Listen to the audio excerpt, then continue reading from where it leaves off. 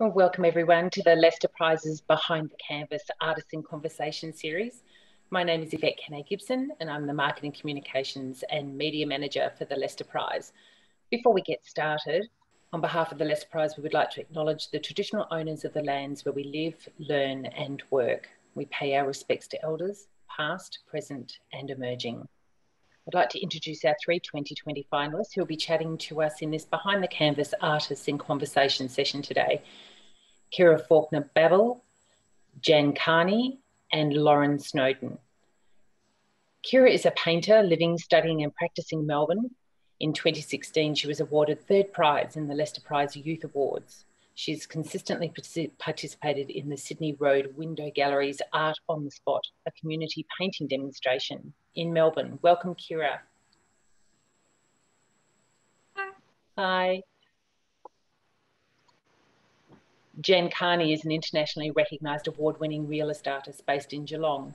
She's been a finalist in over 80 prestigious international and national art prizes and exhibited in Italy, Spain, the United States of America and the UK. Janne has been selected as a finalist in the BP Portrait Prize of 2017 at the National Portrait Gallery in London. She won the prestigious FWSD Fashion Week San Diego ARC Award in 2018, an international travelling exhibition in Los Angeles, New York, and San Diego and Barcelona. She was most recently announced as winner of the 2020 Lethbridge 2000. Welcome, Janne. Hi. And finally, Lauren Snowden. Lauren is an emerging artist who completed a BFA Honours at RMIT Melbourne. She uses a variety of mediums to communicate post-colonial concepts in relation to her personal and familial history. Focused on breaking down barriers that exist due to visual differences, Snowden experiments with discarded materials using haptic play to change the form and function of substances. These actions serve to present the familiar in unexpected ways, to represent the other and bridge cultural divides. By using traditional art practices such as painting and sculpture, Snowden endeavours to unite perspectives and validate lived experience. Welcome, Lauren. Thanks. Hi. So first of all, what we'd like to do is just open up with a couple of questions. First of all, Kierah, perhaps you can give us a bit of an insight as to where you're actually talking to us from today. Are you at home or at work or in your studio? At the moment, I'm in my studio, which also happens to be my bedroom. You can sort of see the clutter of like home stuff and art supplies in my background. That's great. And Janne, whereabouts are you speaking to us from today? My home studio, which I'm very fortunate to have. Just have to walk out the back door and I have a lovely, totally renovated old stable that's been turned into my studio. Oh, that sounds wonderful. And Lauren? I'm actually in my living room, which generally functions as my studio, except I'm actually hoping to get a studio built up myself starting next week. So oh, that sounds exciting. I'll be in my own studio and not in the family living room. Yeah.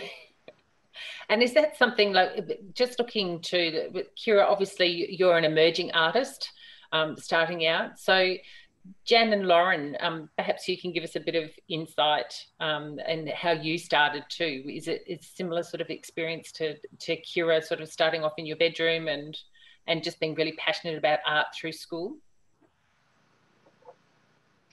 For me, not at all. I didn't start painting until I was in my 40s. So I didn't start in my bedroom.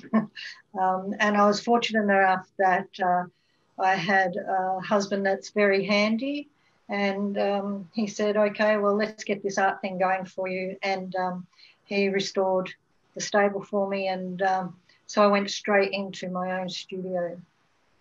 I'm very lucky.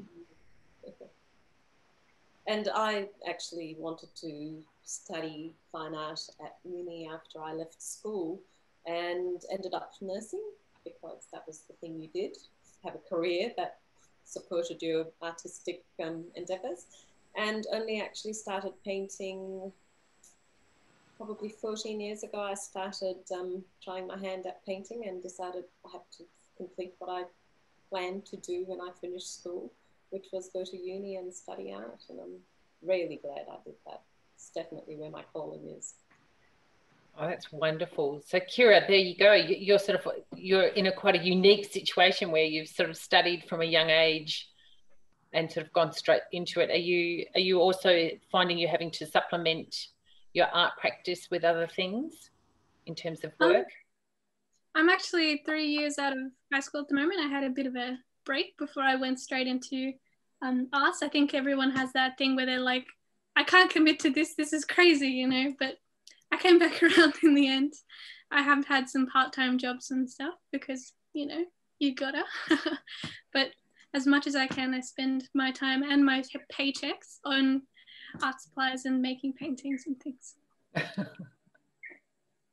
Living at home helps though. Oh, absolutely. And I'm sure Lauren and Jan would say the same. I think support from family in whatever form that takes is a big part of an artist's life.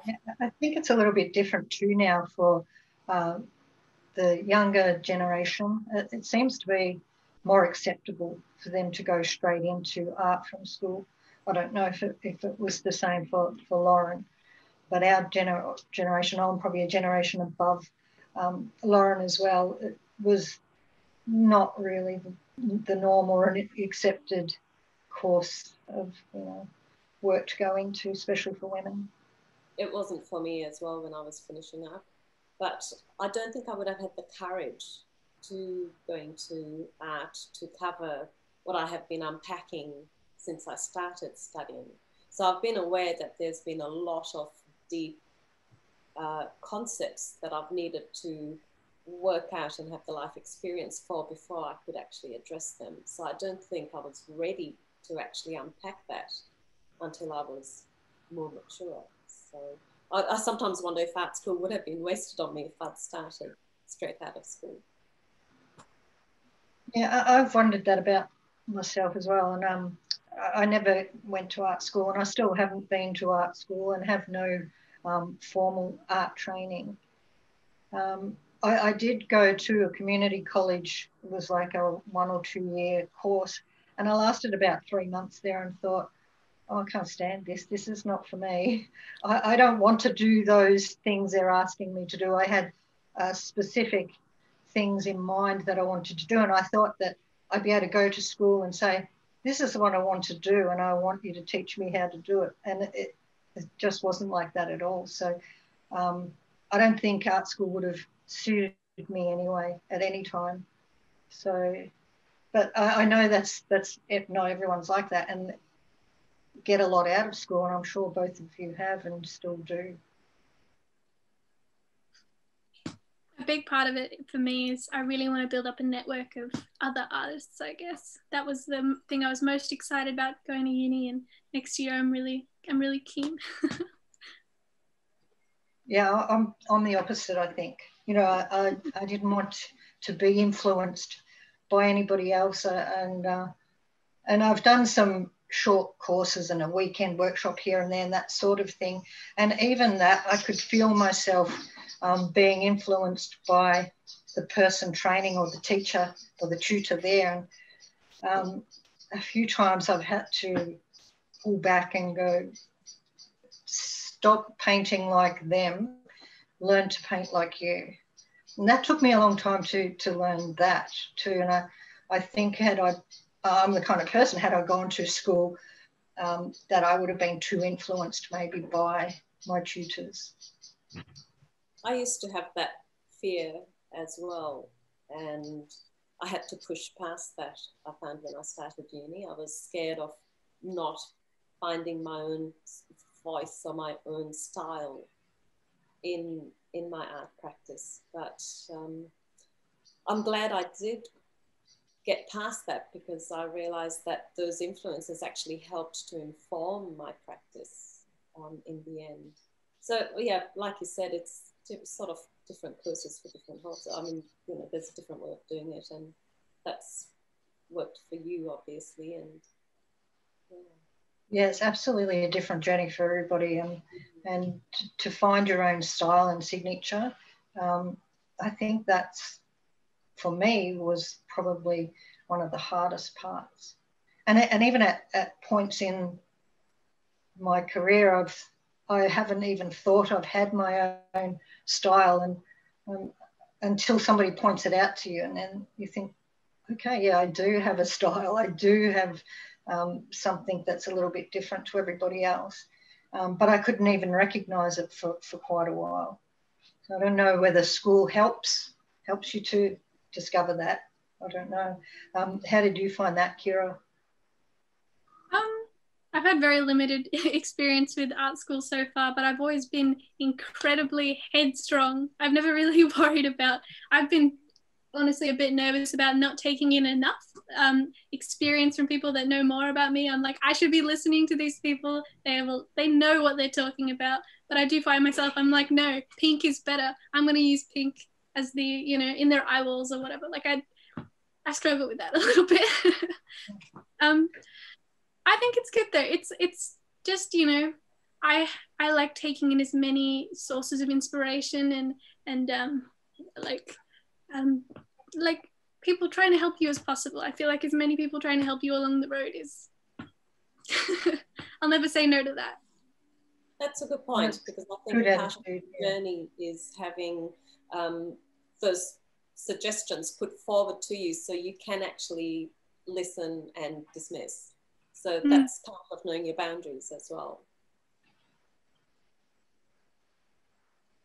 And so in terms then of the three of you, it's quite interesting because you're sort of coming at it from sort of a different perspective, but there's obviously quite a bit of what were the things that perhaps drove you, what inspired you to go into art in the first place? Kierah, obviously you're the youngest, but what was it about art that really spoke to you?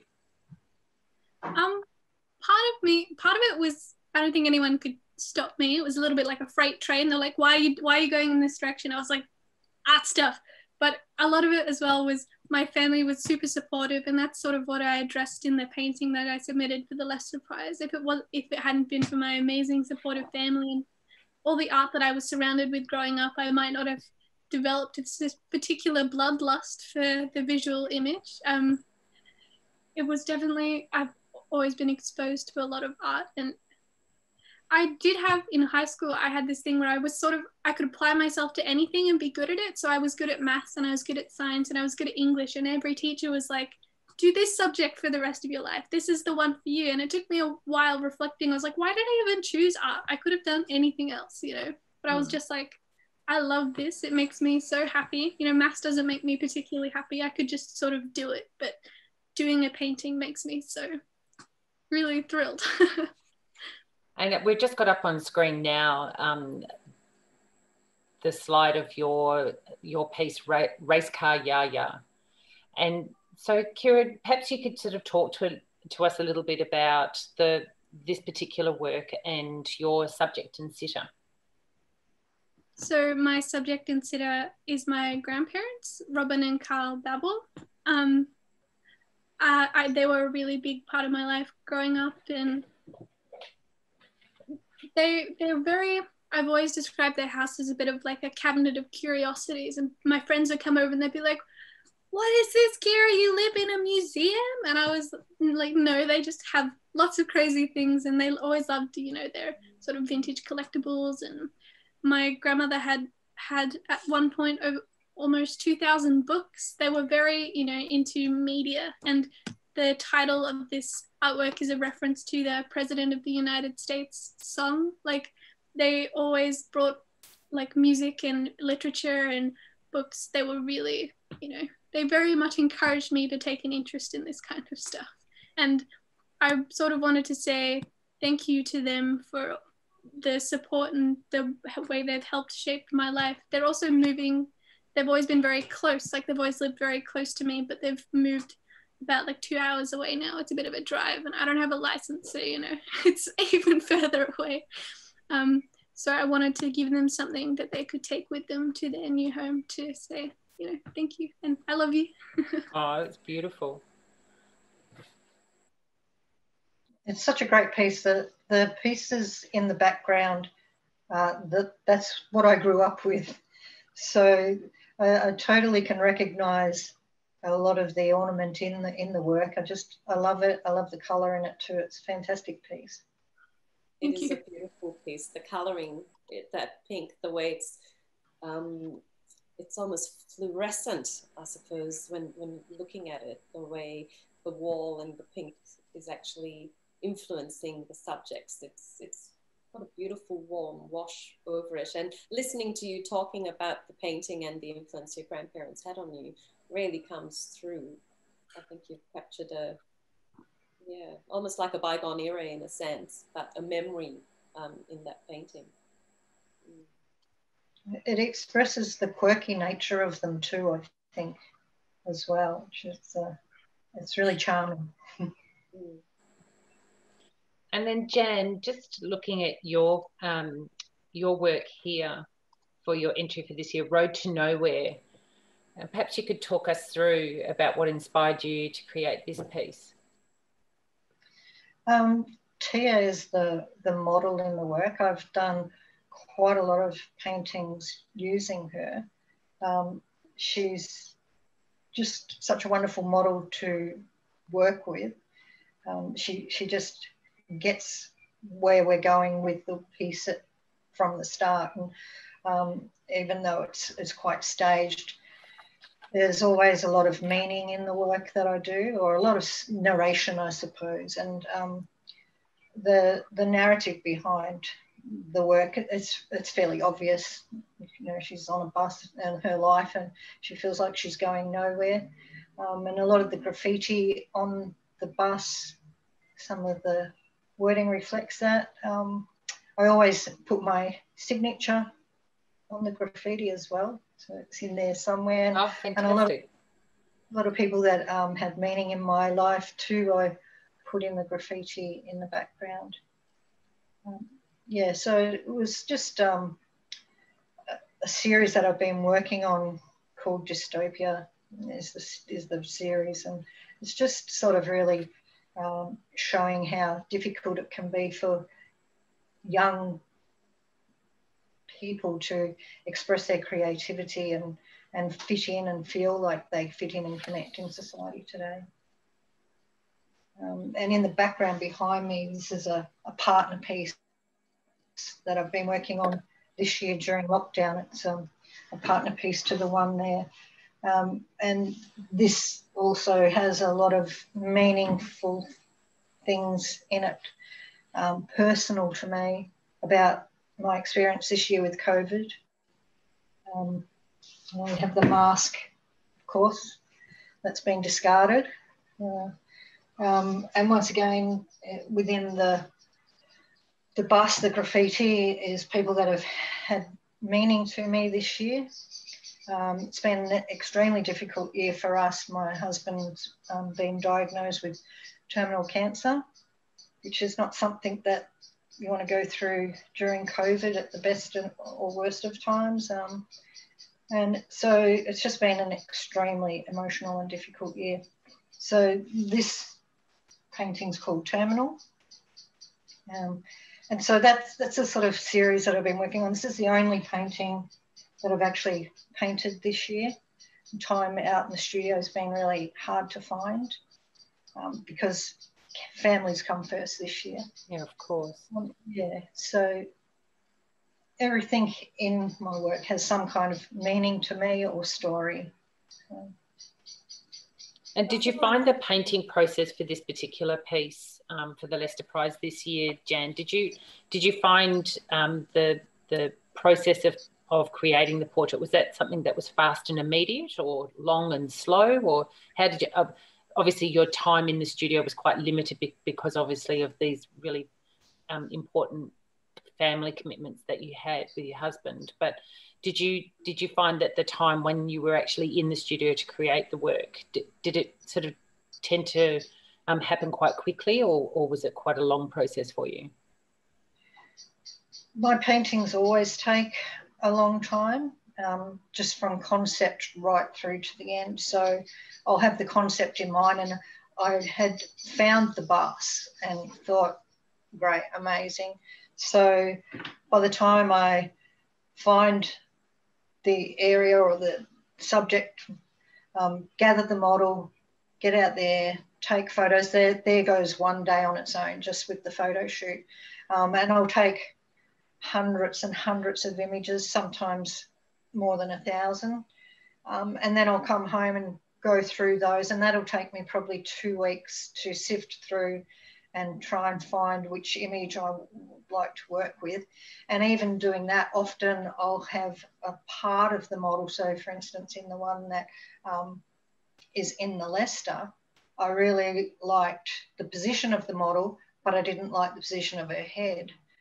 But I found in one of the other photos, I had a great position for the face and head. So then, you know, I'll have to do some massive photoshopping and, you know, put a new head on or put a new foot on or something that just doesn't quite fit, that needs to be tweaked, ready for my reference photo. So, you know, I can spend 3 or 4 weeks just getting that how I want it, then come into the studio and then spend probably another 4 to 8 weeks painting it. So, yeah, it can be quite a lengthy process depending on the work. And so, Lauren, it would be great for you to just give us a bit of insight into your subject and sitter, Percy Paul. So Percy was my father, and he passed away in 2018, and he had a stroke and basically passed away within a 3-month period. And I happened to have had a year off in 2018 from studying, and was able to spend every day with him, along with one of my siblings and my mum. We took it in turns, and another sibling, to be with him and care for him. And he was able to come home, and I think we got to really, when you're working with someone who has fallen ill, you, I think, get to really celebrate a lot of how they have influenced your life. And my father was a very quiet person, but he promoted all of us. He encouraged all of us to be the most that we could be. And it was really important for me to make my father seen. I wanted him acknowledged for the influence that he had in my life and my children's lives, and in his whole wider family's life. He's just been quite an admirable person to know. But it was, he hates the spotlight, so he'd never have agreed to have, you know, had his pet portrait put into the Leicester Prize, except for the fact that it promoted me. So there's a bit of a catch, I suppose, in the way that he worked. But it was only a few years ago that I found out that my father's parents had been born in India. And because of racial complications and the lack of privilege or position that they would have had in Sri Lanka if that had been identified at the time that my father was growing up. He was born in Sri Lanka, but he always identified as Sinhalese, which made a difference to his employment. And it was significant to me to have lived most of my life and not know what my heritage was on my father's side. So it just spoke into post-colonialism. It spoke into a lot of different things about identity that I've had to unpack, which, yeah, it just all seemed to tie into one picture that it poured out of me. It just had to be made into a composition, and he had to be seen. So I think the painting really drove itself. So gorgeous. It's lovely. It's really intriguing. I love the use of colour as well, and the limited use of colour, but with the complementaries in the background. It's quite striking. Thank you.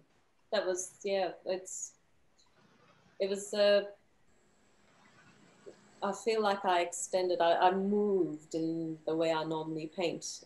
It was important to have a large sweep of that particular red paint in the background, which was, I think, significant to verandas that I used to see, or that I've got in my memory of colonial homes around Sri Lanka.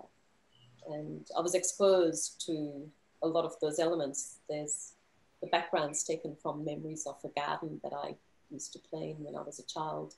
And the room at the back that my father's sitting in as an old man, just prior to him passing away, is a room that from a house that my parents used to live in. So, and the chair he's standing next to is a chair that I've drawn from a picture that was quite difficult to actually, a photograph that was difficult to interpret.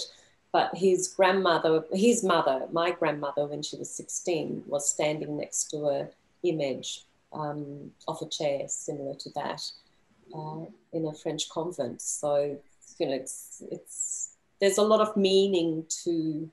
I did wonder about the chair, and I wondered if the chair, there was somebody significant missing, or if it was your chair for you to sit beside him and you couldn't be.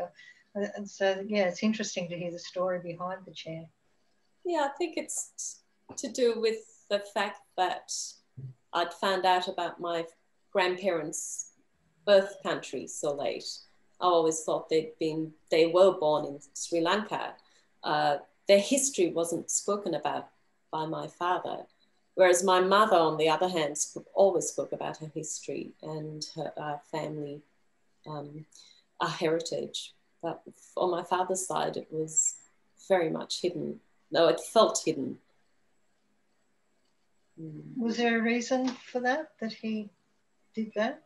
Well, I think, again, because for opportunity, when my grandparents moved across from India to Sri Lanka, but it wasn't for their opportunity, because my grandfather was actually had a prominent role in the police in Sri Lanka. He was a bandmaster, and that doesn't sound like much in today's terms, but back then it was quite a prestigious position to hold. And I grew up knowing that he was a bandmaster and an amazing musician, but not knowing about their history. And for my father and his siblings to make a go of it in Sri Lanka, for instance, they had to hide they couldn't really celebrate their ancestry. So I think it was stifling. I think it was quite limiting to passing on a sense of pride or identity and belonging for myself.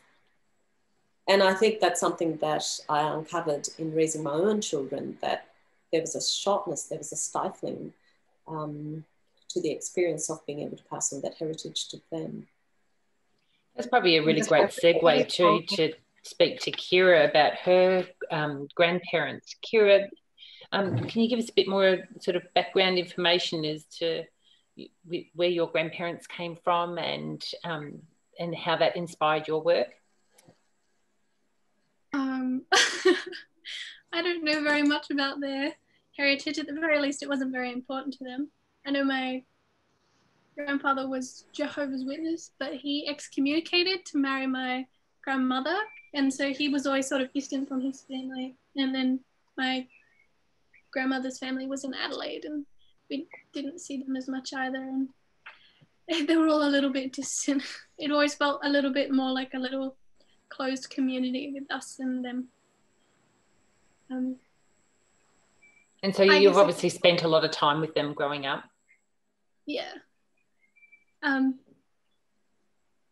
guess I can talk about their lives that I am aware of. Absolutely. I think one of the most interesting things, and I think it's an interesting that you go around and photograph it.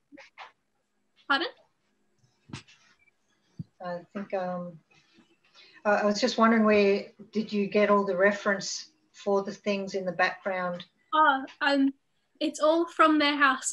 So Yeah. I went and took photos of all their possessions, and I did like you did. I made a photo collage of all their items. So they weren't necessarily placed like this in their house, but they were all from their house, and they were all the ones that like were most memorable to me from when I was growing up in their house. So they weren't necessarily the most prominent possessions that they owned, but they were the ones that I remembered most vividly growing up, especially these two little nude women in the top left corner. I remember as a little kid being like, boobies, you know, I was quite fascinated by them. As well as this pink wall. This wasn't actually, they've since moved out of the house that they lived in when I was growing up, but they had this really big pink feature wall in their original house, and that always sung really brightly in my memory. Like whenever I think of them in front of this pink wall, because it just fits so perfectly with their personalities. Did you get them to dress like that, or is that just how they would normally dress, or did you think that would, oh, I've seen you in that shirt, will you put that shirt on for this painting, or was it just how they are? They do dress like that all the time, but I did go through their closets and I was like, can you guys pick out some outfits, and then I'll choose the outfits that I like the best that complement each other. So I was thinking about my color palette, but it was all their clothes. Yeah. He's always wearing Hawaiian shirts, and he's got these hardware suspenders that he always wears. He works at Bunnings, and that was the little anecdote that I wanted to add in. I feel like it's a fun thing that you can find in the painting, that his finger he cut it off, so it's sort of like this, and it looks like it might just be wrapped around, but you can see on the shoulder that it's missing. He cut it off himself because he was like, I don't need to use the protective element, and it was in front of my mum, and she freaked out. But, it's a beautiful, I can imagine that would be very she would have been young, I suppose, at the time. Oh no, my parents and my grandparents were both actually born, they had kids really young. So I think my grandparents were in their 20s, and then my parents were also in their 20s and they had me. So I think my mum, she's currently in her 40s, and my grandparents are in their 60s, and I'm 20. Wow. And so I suppose that it's quite interesting, isn't it, that as I'm listening to the three of you talk, that this connection with family is such a huge part of your work. And as you were saying earlier, Lauren, in terms of pride and identity and belonging and how family connects us all with those things in our lives. I'd be interested to find out from the three of you in terms of what you're working on next with your next works. Is family also going to feature in those as well, or are you working on something new? I've got a canvas that is waiting to get started on, and it's going to be a companion to my father, except this new canvas is my mother. And I've got a composition. Her background is European, as was my father's, but my father's was more Indian European, and I'm considered Eurasian. Mm-hmm. And my mum always spoke about her ancestry. So, and she made me fall in love with Melbourne when we first came here. We would traipse around the city. She worked in the city, and we discovered all the laneways, all the streets. I know Melbourne backwards because of those expeditions. So my painting with my mum is going to be a far busier composition than how my dad's been painted. He's a very, subdued and introverted character, whereas my mum's quite outgoing and socialized a lot and worked until she was in her 70s. She just loved that connection. So yes, I can't wait to get started on that once COVID's, really released us from this home, and we're able to, get my studio started.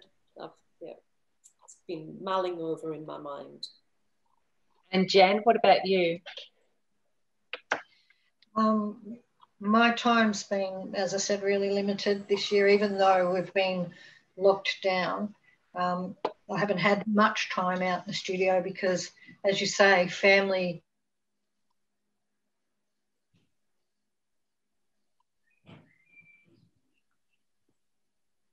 Oh, we might have lost Jan just momentarily. Is more important than my painting, but family first. And I did this piece, which was all about family, even though it's not my daughter in there. A lot of the story and narrative in the graffiti is family-based. And so I feel like I need to put that away. That's been quite cathartic painting this piece. And I need to focus on something a little brighter and a little less intense, I suppose. So I've started working on a piece for this series, which is the Eye Candy series. And it's a fun series to work on because it's so bright and colourful. But they come with messages as well. This piece here has lots of messages in the candy in the background, and the next piece I'm working on too, it has quite a feminist feel about it. And I just feel, even though I try not to sometimes, I just can't keep my mouth shut, and I always have to have something to say about something political or, you know, defend the underdog. And particularly been working on a fair bit of work towards feminism lately. And Kierah, what about you? What have you got in the works? Well, I'm on uni break at the moment, so I'm mainly painting Christmas presents, and I'm working on a few commissions. I have a lot of friends I did a film course, so I have lots of friends that are filmmakers, and I'm working on a few posters for them and stuff, so that's cool. It's nice to make some money out of this thing that I love. But then, yeah, next year I'm starting back first year in BCA. I'm really excited, and I'm sort of going in blank slate. I don't have any ideas going in, but there'll be some good stuff coming out, hopefully. Oh, that's wonderful. Look, it's probably time for us to start wrapping up. The time has just flown, but on behalf of the Lester Prize, I really wanted to thank Kierah and Janne and Lauren. On behalf of everyone here at the Lester Prize, I would like to thank our finalist artists for taking the time to join us for this episode of Behind the Canvas, Artists in Conversation. We're incredibly proud of your gifts and talents and all the wonderful work selected for this year's collection. They've been a source of great inspiration for our audiences here in Perth, as well as those watching on their screens, in classrooms, studios and homes across Australia. If you've been inspired to enter next year's prize, please stay tuned for our call for entries, which will be launched in March-April 2021. We encourage you to visit our website, lesterprize.com, where you can view our virtual exhibition, listen to our podcast, purchase artworks and order your copy of the 2020 exhibition and guided art practice book.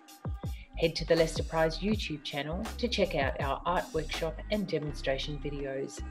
Join the conversation on socials at Lester Prize and subscribe to our newsletter through Linktree/Lester Prize to stay up to date with all the latest happenings.